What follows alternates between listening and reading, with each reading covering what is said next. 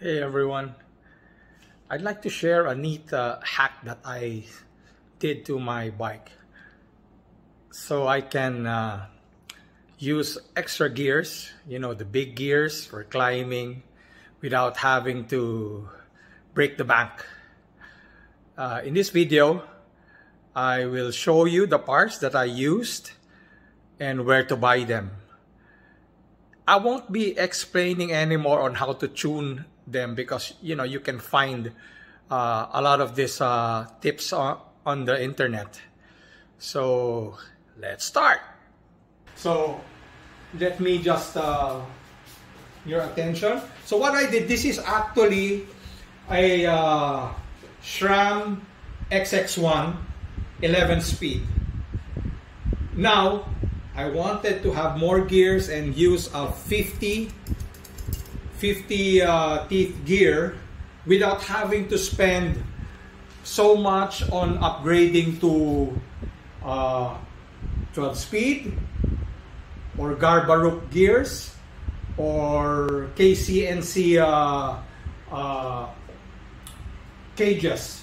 So what I did is, so I bought the gears, the cogs, ZTTO, made in Taiwan, will set you back around $150. Okay, and ceramic jockey wheels. Pardon the helicopter. Again, like I said, the ceramic jockey wheels for both the bottom and the upper. I will explain to you the gearing. Okay, the chain. Well, I opted to change my chains. I have not changed my chain for quite some time already, and with the setup, you'll be able to add more links on the chain, thus having it shift better going towards the big ring. Now you also have to change the B screw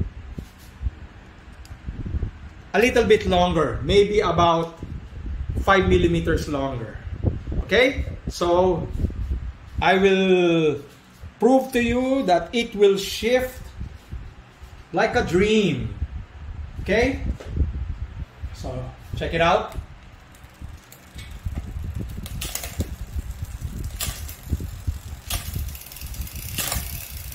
No problem.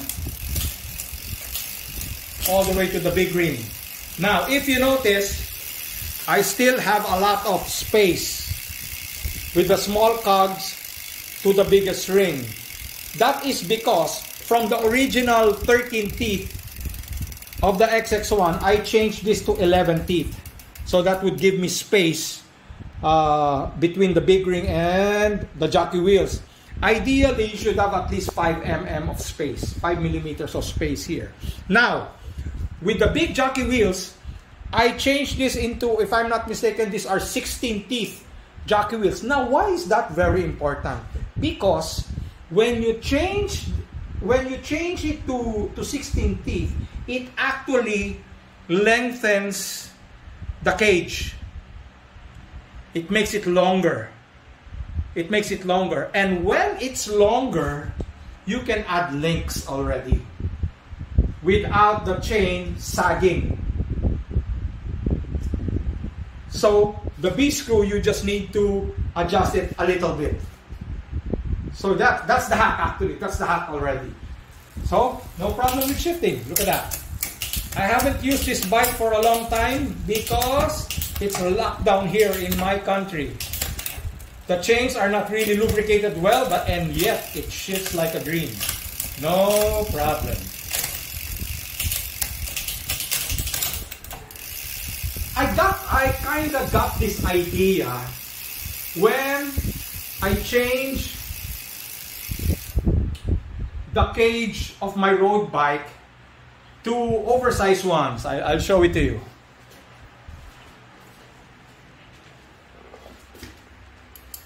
Right here.